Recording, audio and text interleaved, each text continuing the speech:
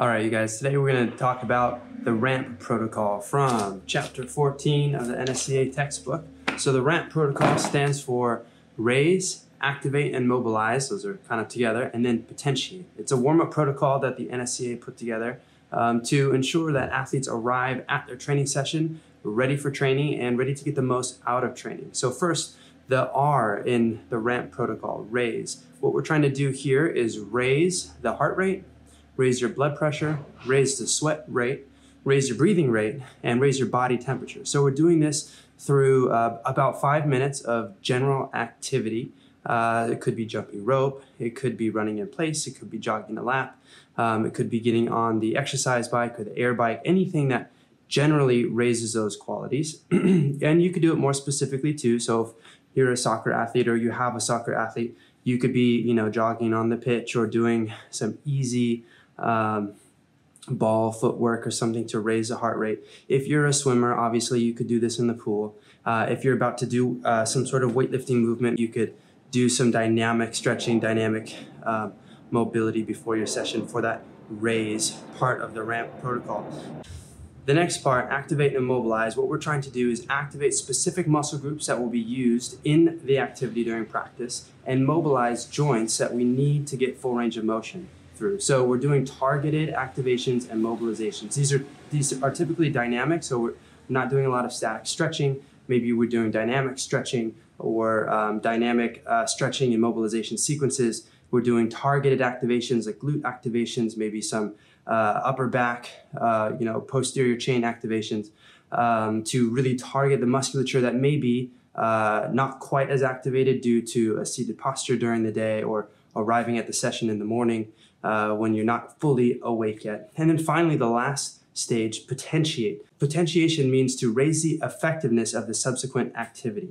So in the potentiate part of the warm-up, what we're doing are very specific to the training session, movements that start to increase in the velocity or the movement pattern specificity to the task at hand. So if we're about to go squat, maybe we're doing some jump squats. If we're about to go sprint, well, maybe we're doing some sort of light plyometric activity or maybe some strides to be very specific to the task, but we're still sort of ramping up to that full training intensity. So the warm-up should take no more than about 15 minutes, 10 to 15 minutes. It should go through the raise, activate and mobilize, and the potentiate portions or sequences, and it should leave athletes optimally prepared to get the most adaptation that they can out of their training session.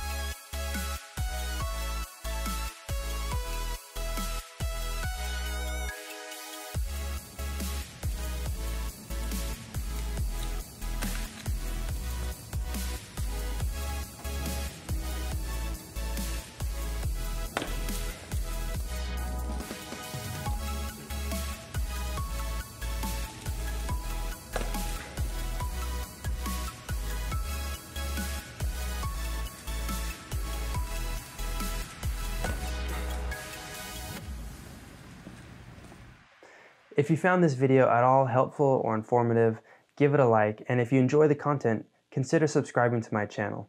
If you have any questions, let me know in the comments down below and I'd be happy to answer them. And finally, if you're studying to become a certified strength and conditioning coach through the NSCA, stay tuned for more videos. I'll be updating my channel regularly, not only with chapter introductions, but also with deeper dives into each of the topics in those chapters so that we can master the content together and so that you have the best potential for passing the certification test.